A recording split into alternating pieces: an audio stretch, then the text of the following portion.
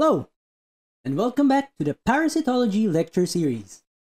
The topic for this session is taxonomic classification of medically important parasites. The point of this lecture is for you to be able to, number one, create or recreate the taxonomic tree for common parasites of medical concern. Number two, describe the common features of each taxonomic classification. And number three, classify common parasites according to their taxonomic strata.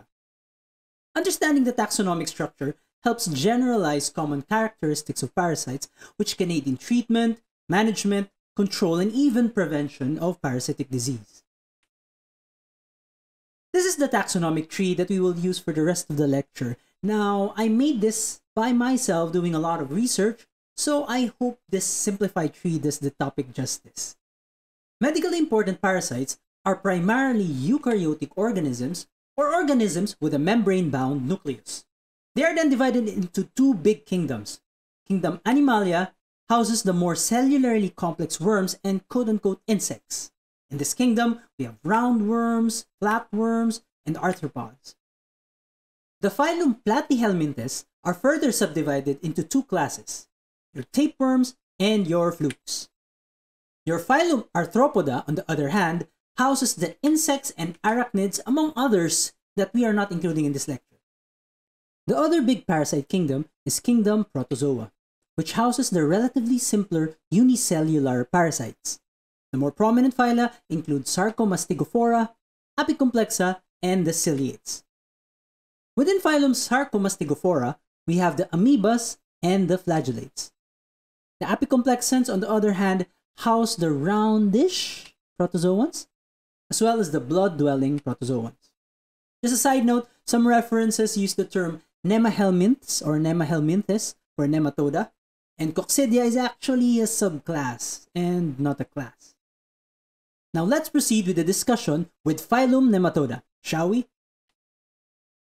Phylum Nematoda houses parasites more commonly referred to as roundworms. The prototype roundworm is the ever-famous Ascaris, while other roundworms include the other soil-transmitted helminths, some food-borne roundworms, and even some vector-borne filarial worms. Being roundworms, parasites belonging to this phylum look like your prototypical worm. Long, cylindrical, noodle, or thread-like organisms. Size-wise, they may range from the microscopic to the length of a typical pencil. They have a complete digestive tract, meaning they have a mouth, intestines, and anus. They're distinct male and female worms, with males having testes while females having ovaries and uterus. Roundworms also have sensory organs called amphids or phasmids, depending on where they are located within the worm. Most nematodes inhabit the gastrointestinal tract as adults, but some reside in the blood and other tissues where they can steal nutrients from their host using their well-developed digestive tract. Phylum Platyhelminthes are called your flatworms. Flatworms are divided into two classes. Class Cestoda houses your tapeworms, including your beef, pork, and fish tapeworms, while Class Trematoda houses the leaf-like flukes, which include the infamous blood fluke Schistosoma.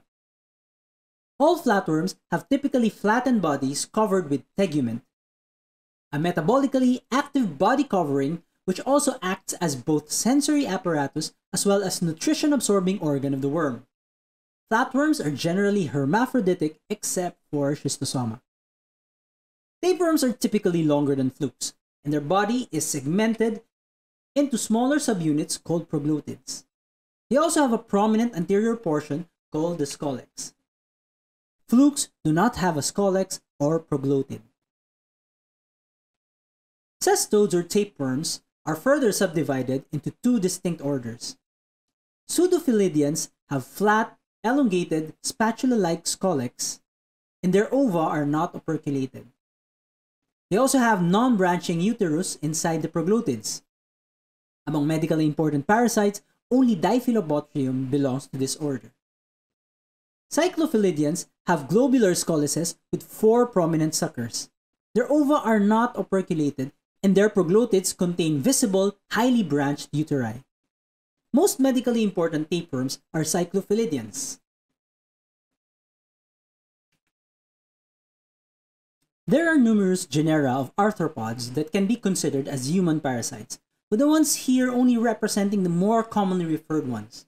Other parasitic arthropods include your cockroaches, caterpillars, hornets, and wasps, and a bunch of other nasty bugs. Most parasitic arthropods are ectoparasites, while some are also vectors to other parasites. Parasitic arthropods generally have bilateral symmetry, segmented body and jointed appendages, and a chitinous exoskeleton. The more common parasitic arthropods belong to two classes, the insects and the arachnids. I will actually leave this up to you to research what the difference between insects and arachnids are.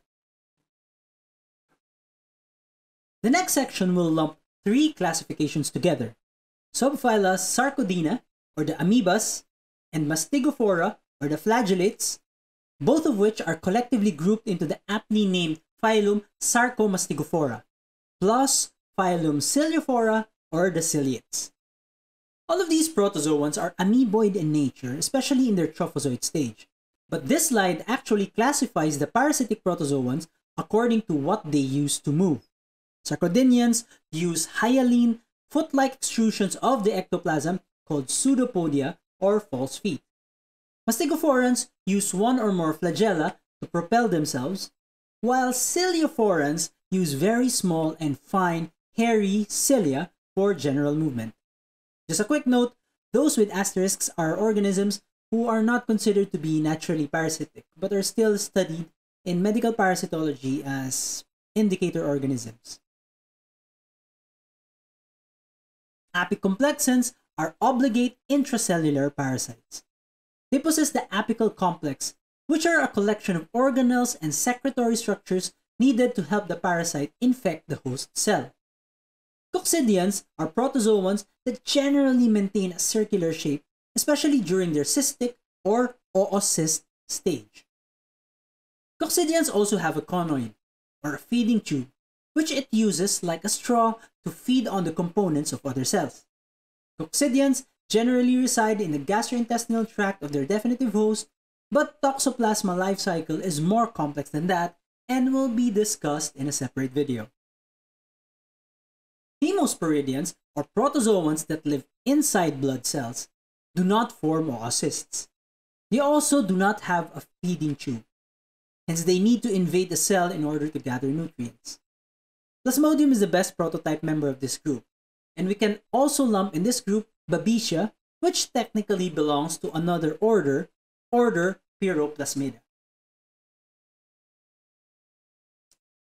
Let's again take a look at our parasite taxonomic tree. I hope by this time you can visualize the general characteristics of each classification, as well as enumerate probably a few examples of medically important parasites within each of the classifications. To summarize this lecture, here are a few key points. Medical parasites are single or multicellular eukaryotes composed of animals and protozoans. Nematodes are roundworms with a complete digestive system. Platyhelminthes, or flatworms, are either segmented cestodes or tapeworms or unsegmented trematodes or flukes.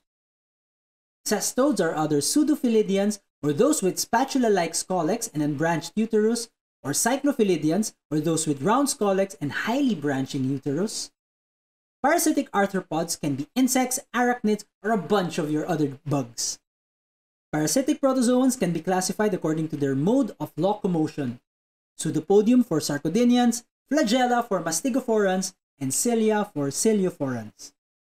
Parasitic protozoans can also be classified according to their specialized infection machinery called the apical complex. Most parasites in humans inhabit the gastrointestinal tract, but some inhabit the blood and blood cells, while some parasitize even outside of the human host. Parasites can get nutrients from the host either by simple absorption of nutrients using their digestive systems or by complex metabolism of intracellular molecules using different organelles. And lastly, knowing these general features of parasites based on their taxonomic classification can help medical personnel understand why and how certain parasites behave the way that they do, so that they can develop appropriate strategies that are most effective against them. And that's the whole point.